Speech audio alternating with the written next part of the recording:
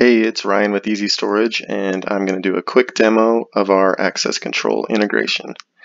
So first let's go reports and then all reports. We're going to click on this report in the top right.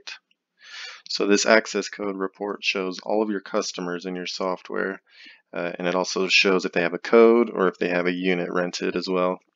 So if you need to add any codes for yourself or maintenance, anything like that, you just have to create an account. Just has to basically have the name.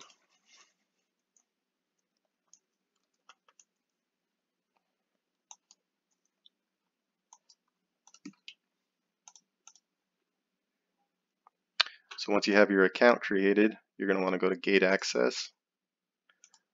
Type in your code here. Hit Save Access Code. And you're going to want to assign the code to a gate group. So the gate groups are what tell the software when the tenant is allowed access and what keypads they're allowed access to. So if you manually add a code, you want to manually add them to a group as well. So let's go to Setup and Gate.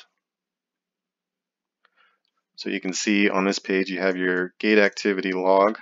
You have your search bar here. You can search by different dates, different customers. Underneath that you have your gate access control. So this is where you can actually open and close your gate or your doors through your software. So on a gate, you hit open, it's going to stay open until you hit close. Once you click close, it's going to release that open command, and the gate's going to close after the timer on the gate operator clicks down to 0. So open will be pretty instant, close is going to take a little bit of time. And then you have your gate groups down here, so you can set up different groups with different hours of access. So you can have a renters group with, say, 7 a.m. to 7 p.m. You can have all of your tenants assigned to that group, and then you can give yourself 24-hour access, or any of your staff or maintenance or anything like that, 24-hour access. So next let's go to setup and late/lien. So this second status here, the locked out status, that's what your gate software is going to go off of.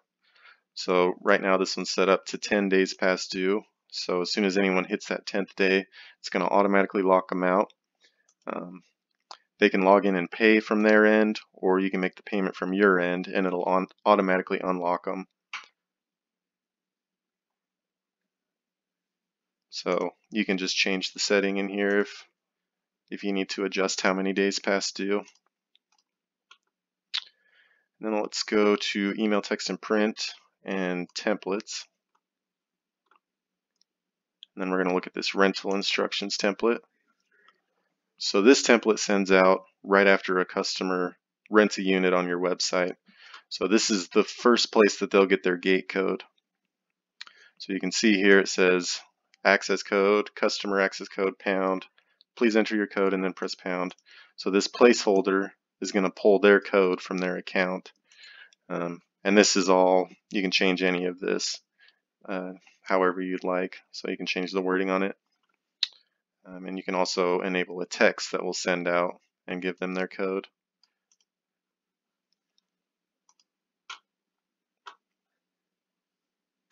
So other than that, that's pretty much it.